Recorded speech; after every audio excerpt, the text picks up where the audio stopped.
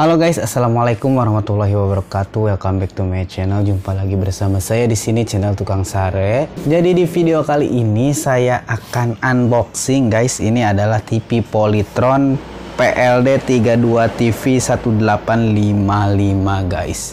Yang ini yang sebelahnya ini 1853. Untuk link TV yang ini silahkan cek di pojok kanan atas guys ya. Nah, keunggulannya dari TV ini kita dapat speaker yang samping kiri kanannya. Cuma minusnya ini nggak ada speaker bawahnya guys, TV yang ini guys ya. Oke, langsung tanpa banyak berlama-lama lagi kita unboxing saja guys. Pertama kita unboxing speakernya dulu.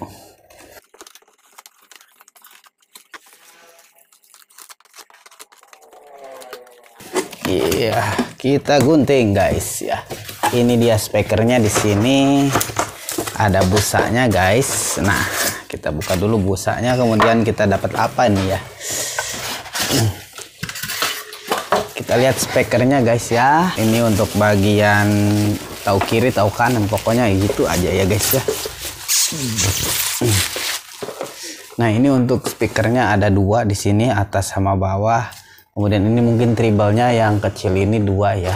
Untuk warnanya hitam, build quality-nya lumayan cukup bagus. Di sini ada jack aux ya, mungkin ya seperti itu. Di sini ada gantungannya juga, kemudian ada baut ya. Di sini 1234 dan ini ada serinya bisa TV 24 sampai 32 inch. Speaker impedance 4 ohm. Kemudian max power inputnya 10 WIMS. Frekuensi responnya 45 Hz sampai 20 Hz guys. Ini untuk yang tahu kiri tahu kanannya mungkin sama aja, kita nggak usah buka ya untuk mempercepatnya. Kemudian ini adalah kaki speakernya guys. Nah, ada kakinya, yang ini juga sama ada kakinya tuh, kiri kanan guys. Seperti ini ya bentuk kakinya. Di sini ada bolongnya, dan kalau untuk menaruh speakernya ya tinggal colok dari bawah guys, seperti ini ya. Nah, udah ini kenceng, jadi bisa diatur posisinya sedemikian rupa. Mantap ya. Langsung kita skip aja untuk speakernya. Kita lihat dulu, kita dapat juga ini guys. Ini ada semacam stiker tapi timbul guys ya. Ada 4 baut juga dan harus dipasang sepertinya. Selanjutnya kita ke TV-nya guys. Ini dusnya seperti ini, Polytron LED TV 32. Kemudian pesawat dilengkapi speaker tower ya, SPK TN932, itu nama speakernya tadi yang itu guys. Peletakan TV harus berdiri agar panel tidak pecah. Awas ya, di sini ada peringatan sisi panel awas pecah. Kemudian siap digital dan juga ini sudah SNI tentunya guys. Untuk bagian belakangnya juga sama ya, cuma beda motif, yang di sini polos, sedangkan kalau di bagian depannya ini ada tulisan Polytron TV 32. Garansi layarnya ini 5 tahun ya. Dan anehnya ini dusnya pada bolong-bolong gini, saya khawatir ini TV nggak jalan guys. Soalnya mungkin di perjalanannya kayak gimana bawa. Yuk kita buka dulu guys ya. Kita buka. Ini ada apa ini? Petunjuk kebalik enggak ya? Kita cek dulu TV-nya, takutnya kebalik. Ini ada remote TV-nya, kemudian kita dapat baterai guys. Kita buka dulu ya sebelum ke TV-nya. Oh iya, satu lagi untuk harganya lumayan cukup murah ya. Untuk TV ukuran ini hanya 1.900.000-an. Ini adalah kartu garansinya ya, yang lumayan cukup gede banget, Polytron. Selanjutnya ini adalah apa ya? Petunjuk keamanan dan keselamatan guys. Dan ini adalah remote-nya ya. Kita buka dulu. Ini remote-nya Polytron seperti ini, standar ya, sama dengan remote TV yang itu.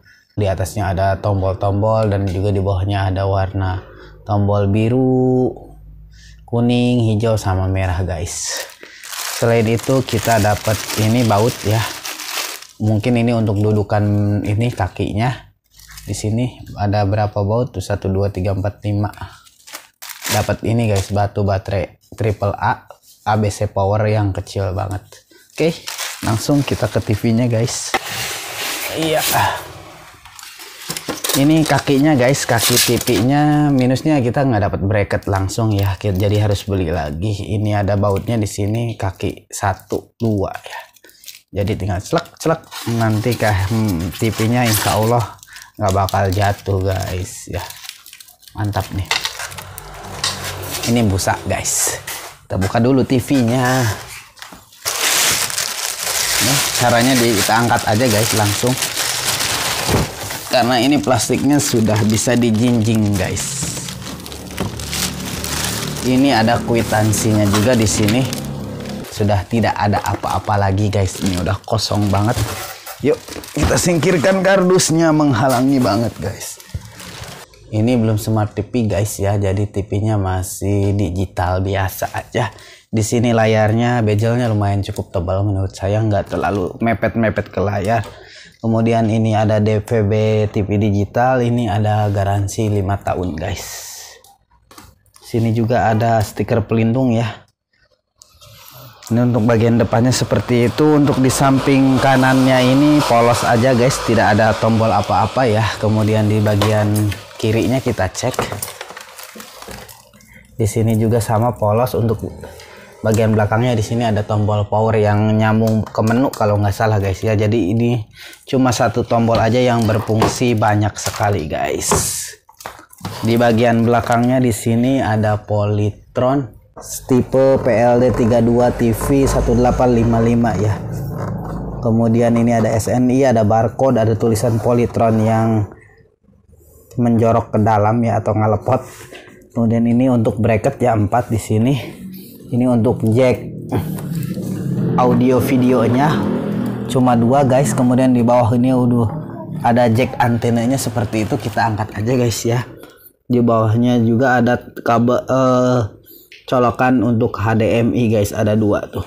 Itu ANT in ya untuk antena UHF guys. Kemudian di situ ada baut ya. Dan ini untuk input audio. Sini. Ini juga sama ya, RL. Kemudian kita bisa gunakan kabel HDMI guys. Tapi parabolanya belum datang ya. Ya jadi guys, kita coba dulu TV-nya ya. Semoga ini bisa nyala. Kita colokkan dulu ke listriknya. Ya kita coba tekan ini ya. Dimana sih powernya? Powernya sebelah kiri. Ya nyala ya. Ada tulisan Polytron. Kemudian ini ada kode pos ya.